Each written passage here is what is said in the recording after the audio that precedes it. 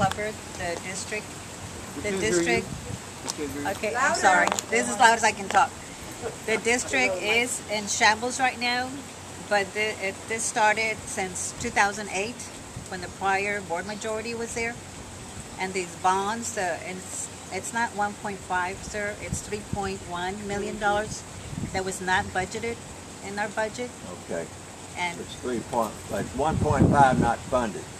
So you've got 1.6 that is funded. Well, nonetheless, the I first got that year figure from Ismael Garcia. Okay, well, the first year that I was on the board, it was not budgeted. It came out of the fund balance.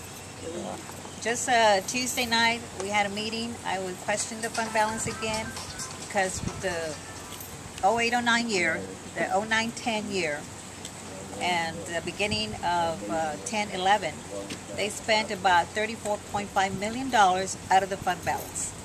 So that didn't happen right now that I've been on the board this last 2 years. It happened the prior years, like 3.5 years. And I voted against the bonds. You voted against Estrada Hinojosa too. I voted against Estrada Hinojosa. Okay, they're destroying the district. Hey, so did she. She allowed you to speak without interruption. Please do the same. I'm giving her support. Yeah, man. but no. It's okay.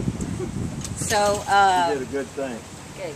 You know, so don't think that the board right now is the one creating all the mismanagement. We're trying to fix what's left for us to fix. So I ask that you pick the right candidate, and hopefully we can get the district back to where it was back in 2008 when we won the Broad Award. Yes. Thank you.